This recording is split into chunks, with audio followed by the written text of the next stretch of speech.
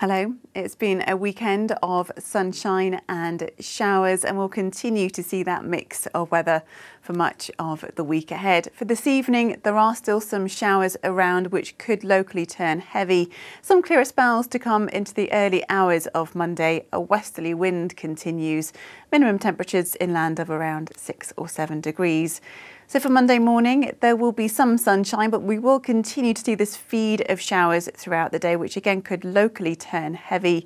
Temperatures tomorrow up to between 12 and 14 degrees. We'll see a bit more sunshine through Tuesday ahead of some rain for Wednesday morning. Then we return to further sunshine and showers.